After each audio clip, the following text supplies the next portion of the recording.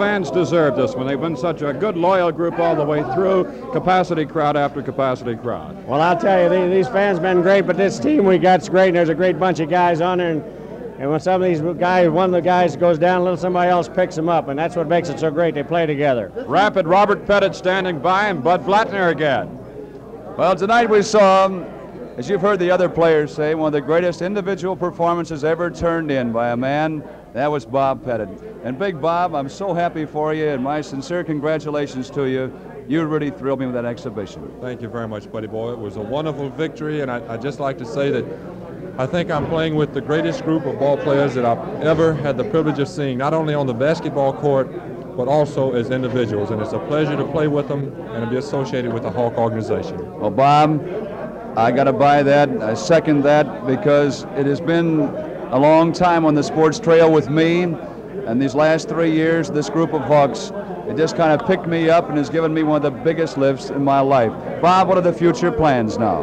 Well, buddy, I'm going to leave probably Monday morning to join a professional tour that's going to tour the country, playing, you know, this East-West All-Star tour that plays all over the country, play 22 games. And then, buddy boy, I'm going to have a week in Miami, and then I'm going home. And they're going to play the Dickens, getting me out of Baton Rouge. And Bob, during the summer, now we want you to watch our games on television. And you're going to be in the insurance business and the real estate business. Is that right? That's right, buddy. My family has Pettit Realty in Baton Rouge, and also I have my own insurance agency there. And I work in that in the off season. That is what I plan on going into when I do step out of playing basketball. Well, Bob, we wish you, as you know, all the luck in the world. We've been so fortunate to have a man of your caliber and talents here in St. Louis.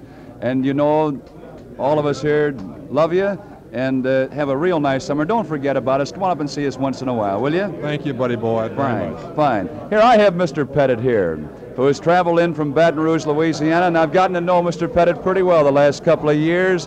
And tonight must be, and you've seen Bob in some great exhibitions, but I imagine that you just got to be a little bit welled up about tonight. That's right. It was really a great game, and it was a great team game, too. They all played really fine ball. Oh, there was no doubt about that. I mean, one man can carry a World's Championship, but it was an exhibition that just more or less stunned me, because the magnitude of the performance of your boy, Big Bob, was just really something. It's never been done before, you know, scoring 50 points in a World Series game. You going to take Bob back with you? Are you going to see any of the games in the tour? Yes, we're going to see the game in New Orleans and maybe the one in Houston.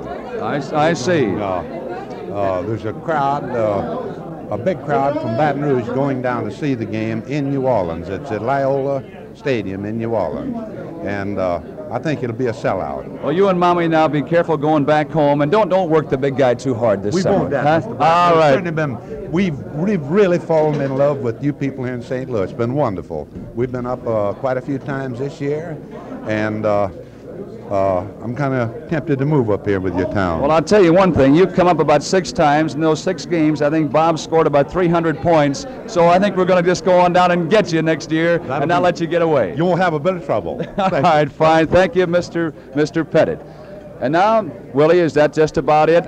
I think they'd like to clear out the dressing room now, and Ben Kerner talk to his men before they depart for either a tour or going back home. We're so very happy that many of these men will make their home here this summer, so we'll get a chance to see them and visit with them, and we're looking forward to a tremendous campaign of 1958 and 59. And here among the crowd, at 5'5", and we almost lost him, is the president of the NBA, Mr. Maurice Podoloff. You know, buddy, when you give me that 5'5", you give me advantage about 5 inches. Buddy, this has been a terrific series, but of all the games I've ever seen, this last one was one of the most wonderful ones that has ever been produced.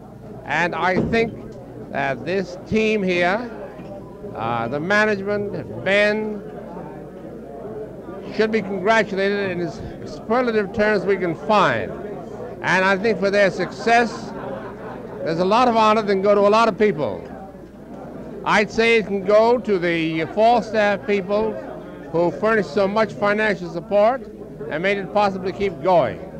I understand that you're the best salesman that basketball ever had. And I'm not inclined to differ with you. I'm inclined to agree with the unanimous opinion. So there's a lot of credit to you, and of course, Ben for having the courage to do the job he did. Definitely merits a lot of praise. And I'm a little sorry there was another game. I'd have enjoyed it. Maurice, thank you very kindly. And you know, we'll be in to see you in New York this summer. And I know that you were thrilled by this series, and I think that we kind of enriched the coffers of the NBA a little bit because these have all been sellouts. I'll say this, buddy. We haven't run a deficit yet. Well, that's mighty, mighty fine. The president of the NBA, Mr. Maurice Podolov. You know, the last 3 years, all the action has come your way at the Hawks games, brought to you by Falstaff, America's premium quality beer.